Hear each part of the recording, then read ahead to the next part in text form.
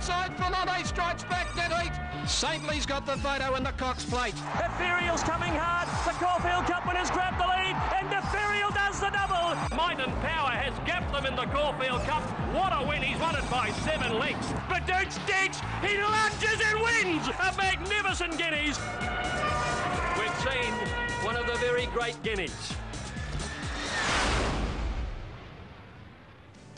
Much more than just a horse race, the Melbourne Cup is ingrained in the Australian psyche as the most recognisable event on our great sporting calendar.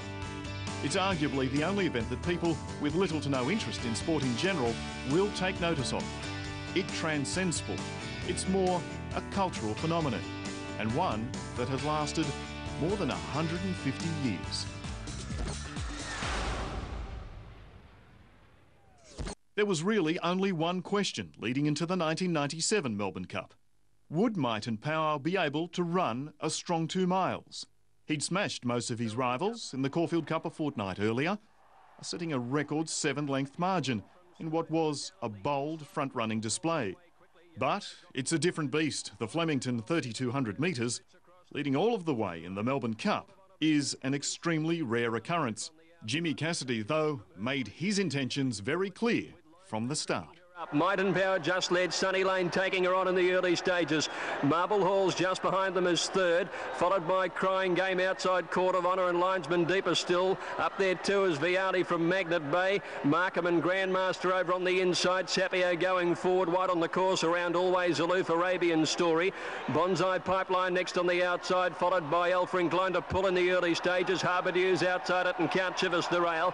One Doriemus followed by Skybow Scrupulous, and Ebony Grove is at the back of the field as Might and Power, the Caulfield Cup winner, pulling against Jim Cassidy, took the lead with a circuit to run by 2 lengths to Linesman outside. Marble Halls is also fighting the rider. Crying Game is next on the outside, followed by Court of Honour, getting a lovely travel in behind Marble Halls, followed then by Yobro on the fence, and then Sunny Lane Vialli. Sapio the outside is travelling deep. Markham is travelling sweetly on the rails. One Magnet Bay, Always Aloof, Grandmaster. Bonsai Pipeline is 3 deep past the 2,000. One to Count Chivas, Arabian Story. Next is Doriemus, Harbour Dews following Arabian Story on the outside of Doriemus, and then came Ebony Grove, 1.5 Alpha, who's drifted right back through the field now from Skybow, and Scrupulous is last of all. Past the 1800, and Might and Power trying to do it all the way as he did in the Caulfield Cup. Leads 3/4 to Crying Game second, 2 lengths to Marble Halls. Ahead away fourth on the outside is Linesman, Court of Honour Yobro. 2 lengths further back is Markham and Vialli. Bonsai Pipeline is wide, so is Sapio around Magnet Bay. Grandmaster over on the inside there as they head past the 1400 Magnet Bay. 1 further back is Always Aloof, and he's followed by Arabian Story, Count Chivas, and next to Remus, Harbour Dews. The outside of him is 3 deep. 2 lengths to Ebony Grove, who's got up inside Alpha, and then Skybow and Scrupulous back last of all. Past the 1,200 metres now. Might and Power the leader, 3/4 in front of Crying Game. Hard ridden to be up there, second on his outside. 2 lengths further back in the field. Linesman on the outside of Marble Halls, 1.5 to Court of Honour and Yobro. 2 lengths further back is Markham on the inside of Bonsai Pipeline and Vialli the centre. 1 further back is Magnet Bay. Sapio around it. Grandmaster sneaking up on the rail from Always Aloof, Arabian Story, Count Chivas and Doriemus. A good way back, Bonsai Pipeline has dropped out of it, followed by Harbour Dews when they came near to the turn. Ebony Grove's got some work to do, and Alpha's one of the last when they swept to the turn, where Linesman raced up and joined Might and Power. The brothers Cassidy turn around the bend together. Linesman under the whip and Might and Power. They lead from Yobro, third entering the straight. Grandmaster's coming home along the inside from Sapio. Here comes Doriemus for the run. Arabian Story is next, and then Vialli. Might and Power shook off Linesman though. At the 300 he raced out by 2 lengths for Doriemus challenging. Ebony Grove's getting a rails run, followed by Grandmaster and Markham. Might and Power the leader inside the 200. 2 lengths in front of Linesman, and then Doriemus on the outside. Might and Power the leader. Doriemus trying hardest, coming at him. Might and Power and Doriemus. Doriemus getting to Might and Power. They hit the line photo. Oh, nothing between them. Doriemus or Might and Power in a close go. Immediately, Greg Hall, jockey of Doriemus, saluted in victory, almost hoping it would convince the judge without needing a second look. But when the photo flashed up, it was Might and Power who'd held on in what was as thrilling a Melbourne Cup in recent memory. The Melbourne Cup of 2002 was the stage for one of the most tear-jerking, uplifting and heart-wrenching sporting tales of any era. Damien Oliver had lost his brother Jason in a track work fall only days before he was due to ride Irish raider Media Puzzle in the Cup. The build-up to the race changed dramatically. The focus on Oliver was immense. Would he ride? No one would blame him if he didn't. Damien knew his brother would want him to, and so he took Media Puzzle to the barriers, and the rest had to be seen to be believed. Media Puzzle's ahead of him.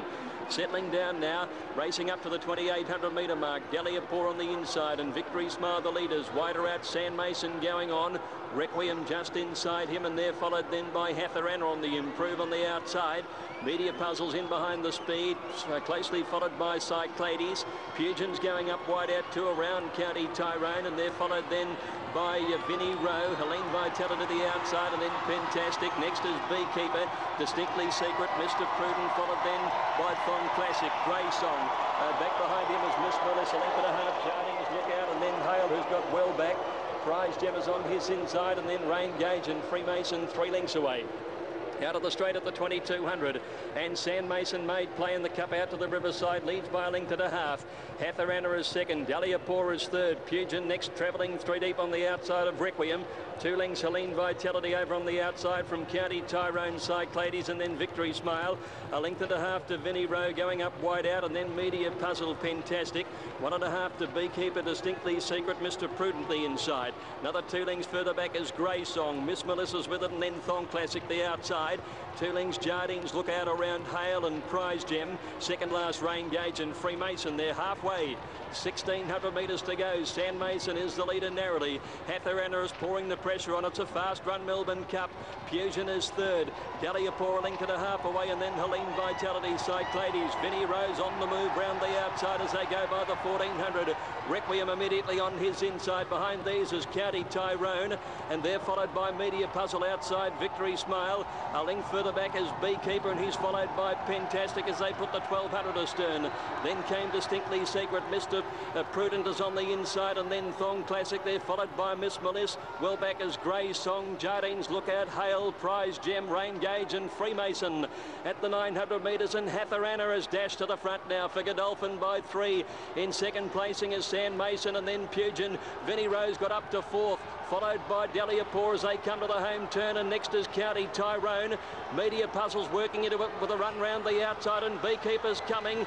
Distinctly Secret off the track is making ground, and they're followed by Mr. Prudent as they swing the corner, and then Deliapore. They come into the straight now, and Media Puzzle's gone up with Vinnie Rowe, and they share the lead around the home turn ahead of Hatharana, who's gone. Beekeeper runs on, so does Fantastic and Distinctly Secret, passing the 350 metre mark. Damien Oliver sends Media Puzzle to the lead ahead of Vinnie Rowe, who can't find, and back behind them is Beekeeper, Distinctly Secret, Fantastic, but Damien Oliver riding with the spirit of Jason, out by 3 on Media Puzzle. I think he's got the Cup won. Beekeeper, Mr. Prudent are running on from Vinnie Rowe, but it's Media Puzzle clear, and Media Puzzle, Damien and Dermot have done it. Oliver raised his arms in triumph as he crossed the line, looking to the sky. It was one of the most emotional moments in Australian sporting history. Canny Irishman Dermot Weld, who was the first overseas trainer to win the Cup in 1993 with Vintage Crop, had his second, with a horse whose best win up until that point was his last start victory in the Geelong Cup. But it was all about Oliver. It was his day and his moment, and one we will never forget.